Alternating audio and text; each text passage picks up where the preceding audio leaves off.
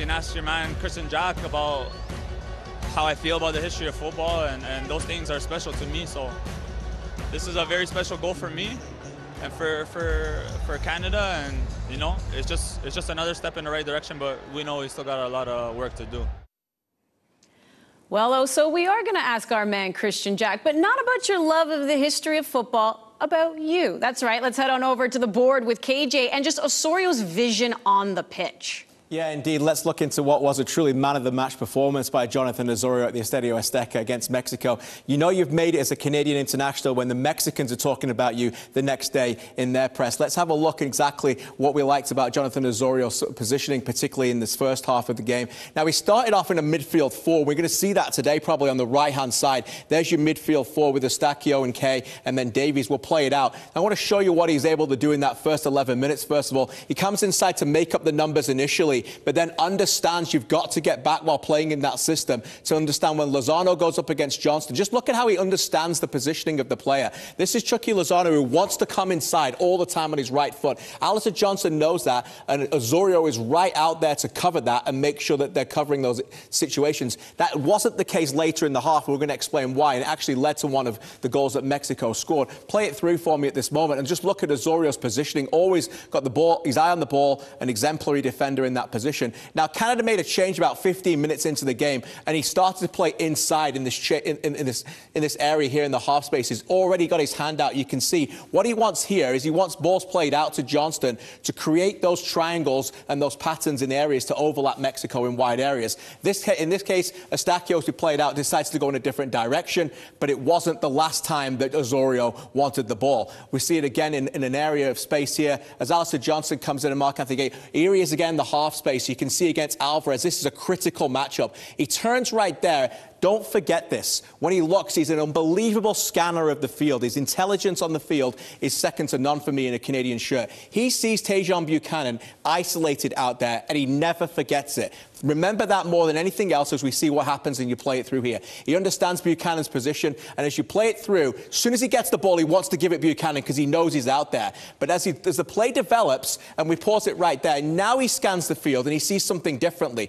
Now he still remembers where Buchanan is, and he understands that is the ability for Canada to get that ball. And as he's going to play it through to Jonathan David, watch what happens next. This run here is not to get the ball. This is what Jonathan Osorio is very good at. His late runs into the box, but selfish, forget that, is not a word for him. He is selfless. Makes the run there to open this space up to get the ball through. And now he's made that run. Look where he is. If this ball comes into where that space needs to be, that's what he's really good at too, making those runs into the box in the right position, and he's there to touch it home. It just happens to go further on, but look how much work he puts in for that area. Again, in the half spaces again, this time, he's going to want to receive that ball. We're going to pause it there. Just look how his body language goes down a little bit like that.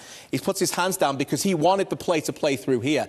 He doesn't give up on the play. Let's play it through, and then this area on the left-hand side was a lot of numbers overlapping. Watch Osorio. This is his strength. He runs into the box, and he doesn't stop there. We'll pause it right there.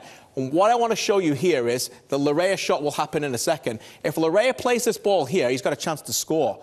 Remember this reference point for the very next play and how he scored his goal. See how open he is? Because he was able to run across Gallardo and be intelligent in his movement. This is the goal and the build-up to the goal. Again, in the half space, a difficult place to defend. You've got your Mexico back four.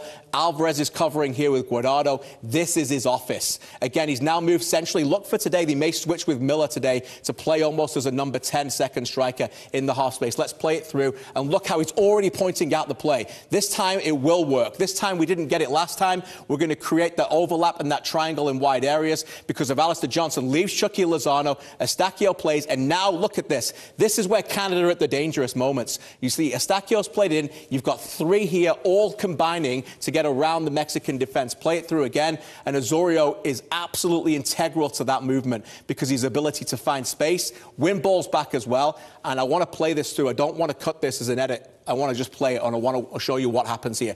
Watch how many times he moves his head. 2, just count how many times he does it. 3, scanning the field. 4, 5. The ball's not even thrown in. 6, he's reading everything. 7, 8 times. 9, and he's still reading it. And now, again, back to what I was saying before, selfless run. This run is not to get the ball. This run is to create the space here so Alvarez doesn't come out and it allows Davies to come in. This is the run that sets up the goal. Right away, Alvarez has to go deeper. Alphonso Davies sees him, and now he's back into that space again intelligently. So Davies can play it through. He plays it through, and he gets his heroic goal. All because of his selfless running again and his ability to read the play.